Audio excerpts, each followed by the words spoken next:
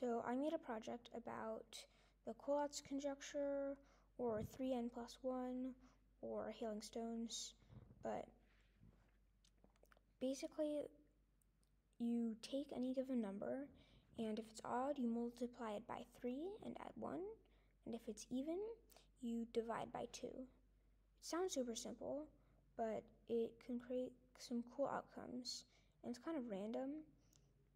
And people think it always comes back to 1, but they're not really sure.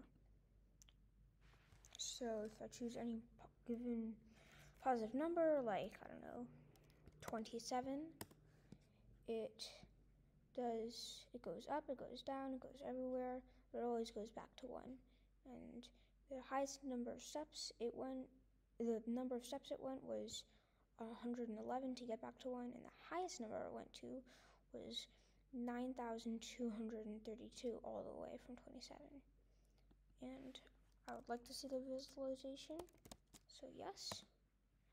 And it just plots a graph for the visualization.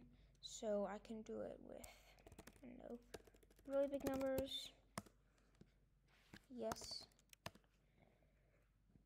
and it goes all over the place.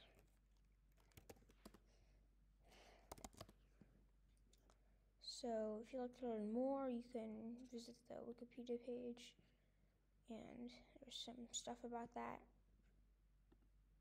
And yeah, that's my project.